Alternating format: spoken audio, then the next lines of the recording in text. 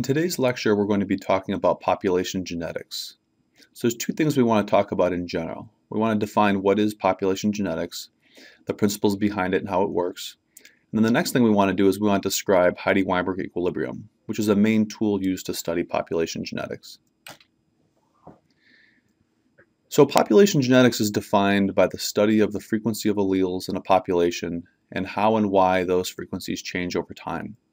It's based on evolutionary principles of variation, heredity, and selection. And so with population genetics, we're really not concerned so much about the individual, right? We're not concerned about the individual person, but rather we're concerned with the population at large, and people are really just vessels for alleles. We're really looking at how many alleles are in a population and how those alleles change over time.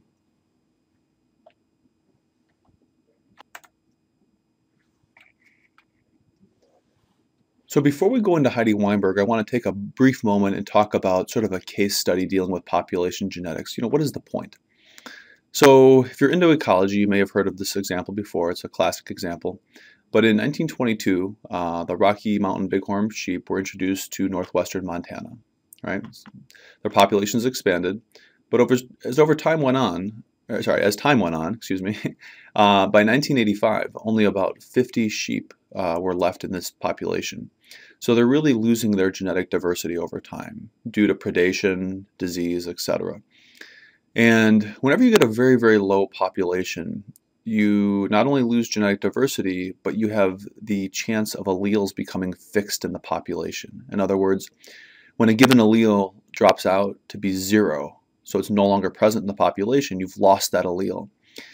That fact or that chance of losing an allele in a population when you get a low population is called genetic drift. So genetic drift really is almost synonymous with the word chance. In other words, if you have a small population, by chance or by genetic drift, you might have fixation of alleles. You might lose an allele and only have one allele dominate that population. And that's what started to happen with this population. So as time went on, more animals were introduced after 85 to try to lead to something called genetic rescue, to try to rescue this organism from the population. And what happened next was that you did get a slight rebound, but if you look at this data, really the rebound was only to about 120, 130 individuals over the next 20 years. So genetic rescue is not something that is very easily achieved. So let's go ahead and start running through some mathematical formulas here. These are all formulas that you're going to be using as you go through this unit here. So any problem we do in this lecture, we're going to assume that we're dealing with one gene. Okay, so we have one gene, and this gene has two alleles. So we have two alleles. Big A is one allele, and little a is the other allele. The total number of individuals in the population is n. Okay, n is going to be the total number of individuals in the population. So if we wanted to look at this and see, we said, okay, we have a given population. What's the frequency of homozygous dominant individuals? It would be a very simple formula. The number of homozygous dominant individuals divided by the total number. Makes sense. If we had a classroom of male and females and we said how many female students are in the classroom, we would take the females and divide it by the total number of students, right? And that would give us the percentage or the frequency of females in that course. Same thing here. And so what we're doing next is we're actually going to figure out what is the frequency of heterozygotes in that population. So the frequency of heterozygotes is the number of heterozygote individuals divided by the total. Same, homozygous recessive, the number of homozygous recessive divided by the total. These will give us the frequencies of individuals of each genotype in the population, and then we could multiply times 100 for any of those to get the percentage. So you might say, okay, how do we calculate allelic frequencies from a population? So these are actual data, right? Before, on the previous slide, we talked about actual genotypes. Now we're talking about actual frequencies. Eventually, we'll use P and Q and these different values to predict predicted frequencies. But right now, we're doing actual. So again, one gene, right? Two alleles. We have big A, we have little a.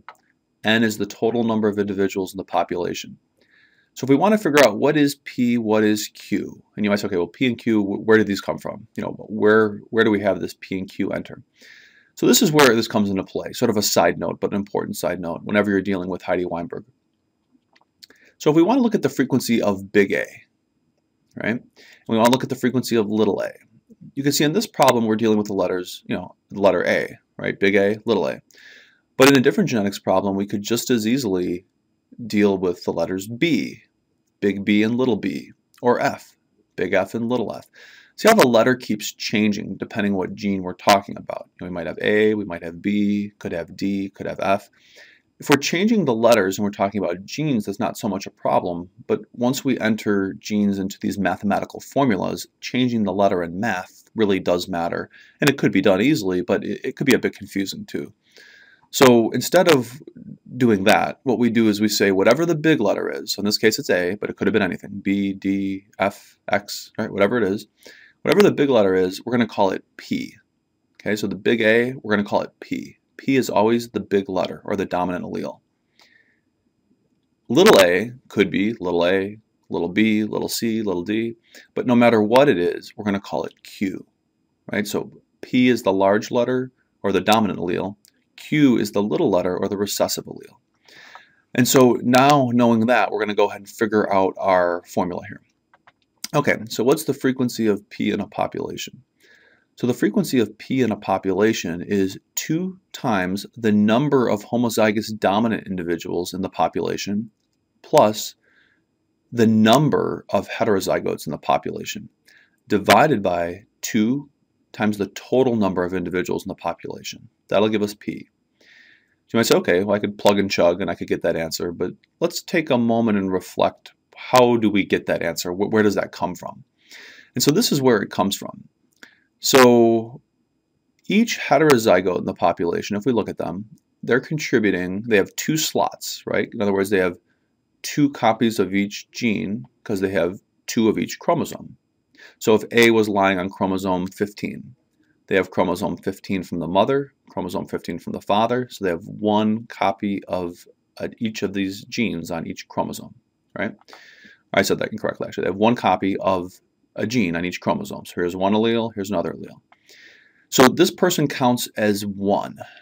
In other words, are there a heterozygote? How many big A's are they donating? Each time there's 1 heterozygote, they're donating 1 big A.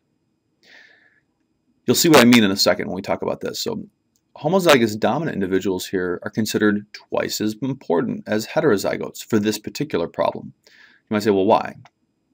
Every time you have a homozygous dominant individual, do you see how they're contributing not 1 big A, but 2? So if they're contributing 2 big A's each time there's 1 homozygous dominant individual, that's where we actually have to count them as twice as much as the heterozygotes. That's why we have the 2 in the 2n. Okay, so hopefully that makes sense so far.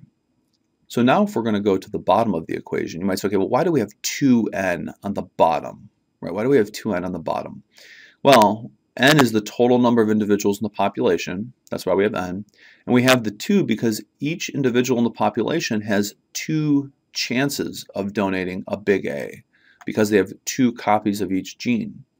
Doesn't mean they're going to donate 2 big A's, but they have 2 chances. And that's where we have that 2 in that formula.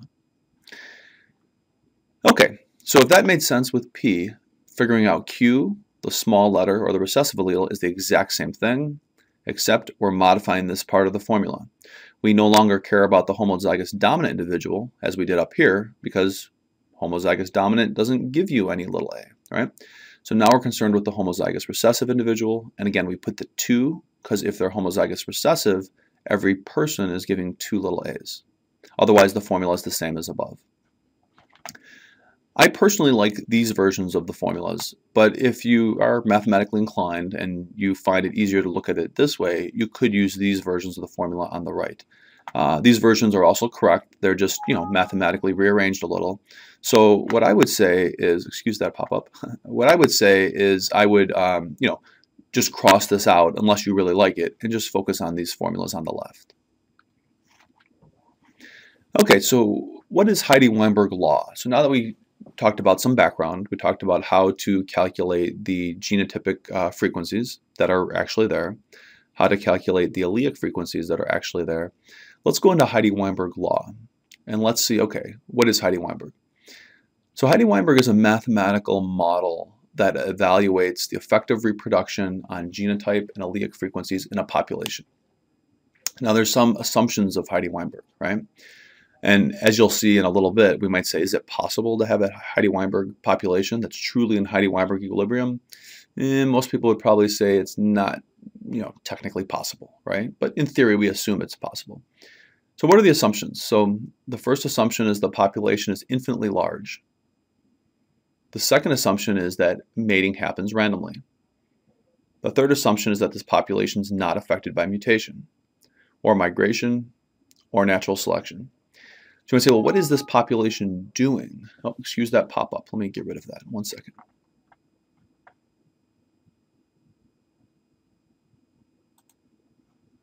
Hopefully that doesn't come up again. Okay, so